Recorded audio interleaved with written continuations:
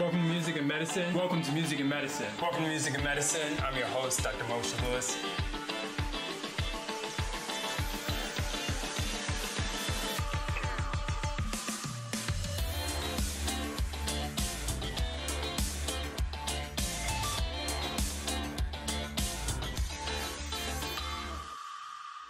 Welcome to Music and Medicine. I'm your host, Dr. Moshe Lewis. I'm really excited. I'm really looking forward to this interview today with Brandon Howard, stage name B. Howard.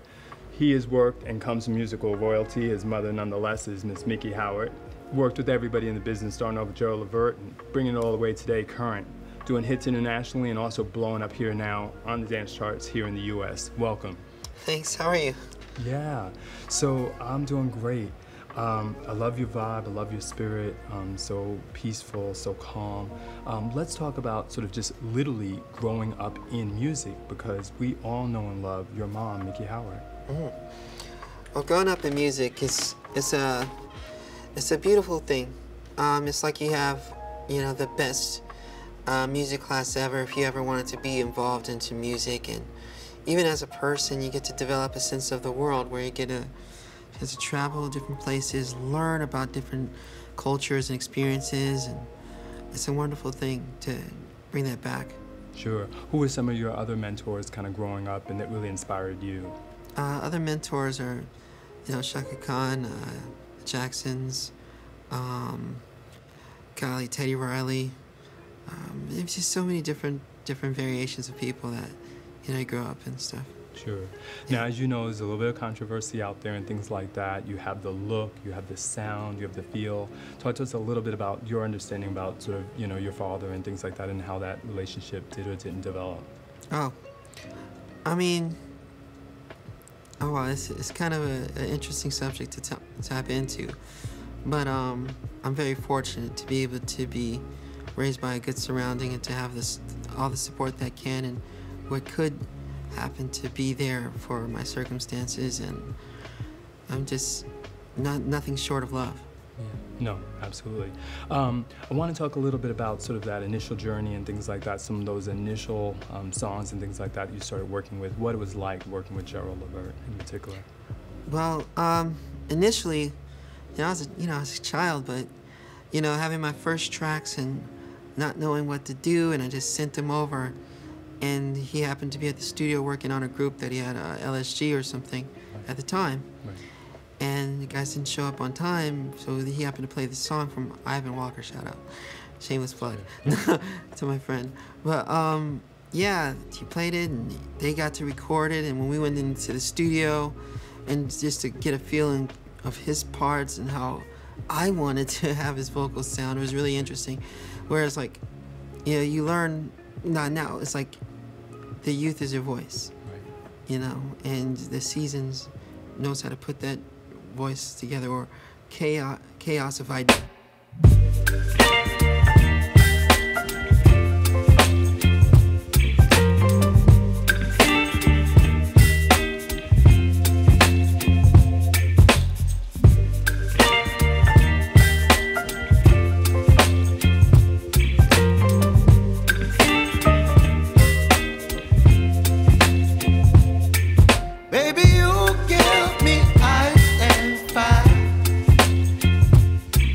Me wind and rain.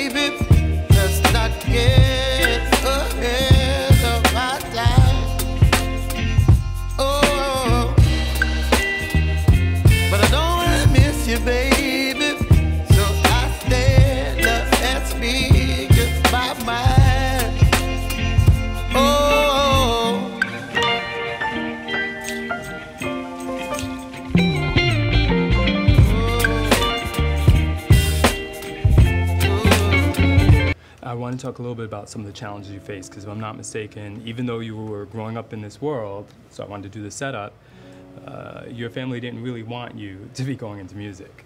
Oh yeah, that's true. So how intense was that, and what was that challenge and experience like? It's very intense. It's two different spectrums. As a child, you're looking at it like, what is this? Mm-hmm. Why not? Why? I want to do. Then you go up, you understand the business, you go into this business, you have your own experiences and your own challenges, and then you understand why. So it's like, you know, it was a very much at the time, why? And I felt like I'm being held back. And it is true, it's a hold back, but a hold back for a different reason. For, you know, the industry can be tough on people, and, you know, I'm sure you've read, you know, or seen different things, Me Too, and different things that happen that don't just happen to women, they happen to men, children. There's all sorts of possibilities that could happen. And this, a parent's going to want to protect you from that. Sure. And to what extent do you feel like you've been able to sort of rise above it, but also kind of like, you know, grow since you kind of, you know, had a lot of inside help? Mm-hmm. I guess I can maintain an integrity. Mm-hmm. I maintain my integrity.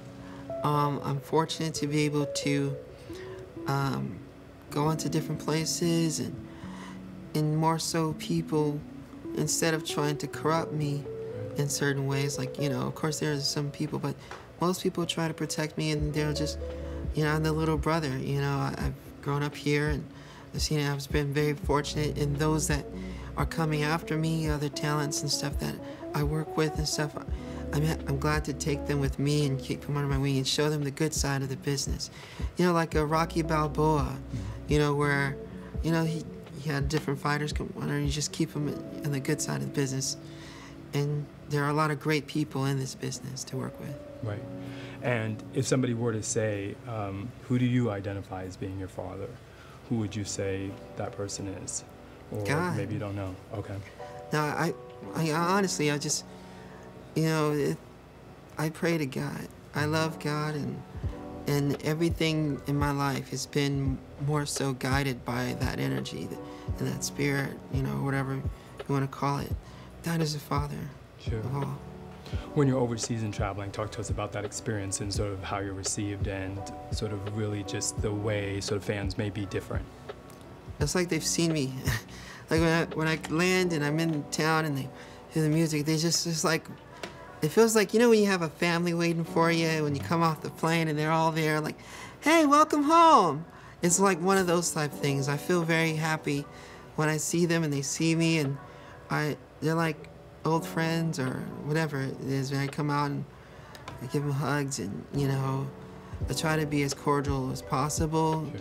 Without them ripping off my shirt, like one other time happened. You know, it's just the excitement. It's they're excited, the people are happy, and it's very inspiring to want to give something more to them. I want to give. I want to continue to give, and, you know, show them how much I appreciate them. Right. Let's juxtapose that to the U.S., where there's tremendous competition and it's really difficult. How do you stay inspired? How do you continue to sort of go out there each day and sort of really, you know, work your craft?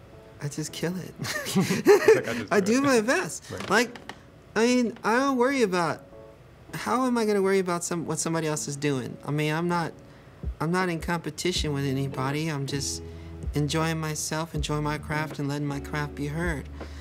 I'm fortunate when I'm able to share the stage with people like Ray J, Jackie's, or go to, you know, classic venues with, you know, Stephanie Mills and, you know, all these Atlantic stars, people like that, 112, where I go on stage, I hold my own, whether you know my music or not, you're there clapping, you're cheering for me, and then we're you know, doing the thing.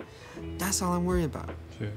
Absolutely. What's the biggest message you want to communicate in your message and that you're hoping in your music kind of comes across? Hope. You know, my message is hope. I want everything to come across that you can feel it. You know, you feel it, you move, and there's a hope for better things if you're going through something and whatever, no matter if I'm talking about partying or whatever I'm talking about. Inside, the energy is hope and uplifting, and that's what I like to see when I see people and they hear my music or whatever, and they have that experience. Sure. And to even experience me through my music. Sure. Our show's called Music and Medicine. When you hear those words as we wrap up, what does that mean to you? Oh, music is healing. Sure. That's what resonates with me. Like, you know, I have a foundation that I'm putting together called Hope is Here, and HEAR, where we're going to work with people with cancer and autistic children that have talent. Sure. They need an outlet. Talk to us about your latest song, shameless plug. Oh, my latest song, "Loud," is one of my fun pieces. I'm glad I got a chance to release it. And the music video I recorded in both Amsterdam and in Kyiv in Ukraine, with a lot of local workers and local dancers and stuff, and it was really exciting to create the song. You know, from the song to the video, it's a lot of fun, and I have a new song coming out shortly. We have yet to make sure we pick the single, but I think I know the single. Sure, you may but know the single. hopefully it's the They'll song agree. that's a ballad that I'm really excited about. Sure. Absolutely. You've heard it here from B. Howard himself. His music really hopes to continue to inspire that feeling of hope and love. And you can see the warm nature that he has in terms of trying to share his gift, with the world and continuing to sort of uplift our planet, and certainly bringing up Ukraine at a time like this and going there to really work with people locally to help not only uplift their country, but for us to never forget is something that's near and dear to our hearts. Thanks so much. Thank you for having me. Appreciate it. Welcome to Music and Medicine. Welcome to Music and Medicine. Welcome to Music and Medicine. I'm your host, Dr. Moshe Lewis.